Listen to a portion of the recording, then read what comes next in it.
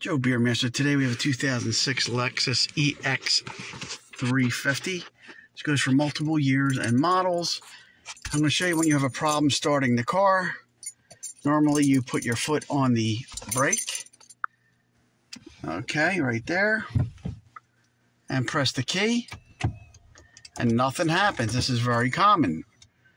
I couldn't figure it out. Sometimes it would start, sometimes it wouldn't.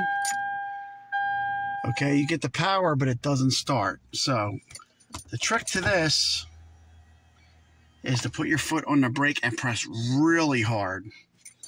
Then press the power button, and then it started right up. So you must have pressed that brake extra hard, or it won't start.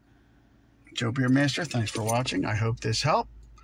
Please subscribe and give me a thumbs up.